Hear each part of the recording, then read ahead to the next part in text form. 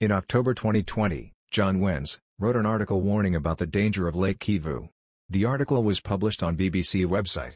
No one could predict that the natural disaster would happen sooner. According to Sergei Kotsov, a limnologist in the University of Minnesota, Duluth, Limnic eruptions can occur for two reasons. If the water becomes completely saturated with dissolved gases, any additional carbon dioxide or methane injected into the lake can be forced to bubble out of solution, rise and be released into the air. The mixture of water and dissolved gases is denser than water alone, which discourages it from rising. The deeper water is also saltier due to sediment raining down from the upper layers of the lake and from minerals in the hot springs, which further increases the density. The result is a lake with several distinct layers of water of sharply different densities, with only thin transition layers between.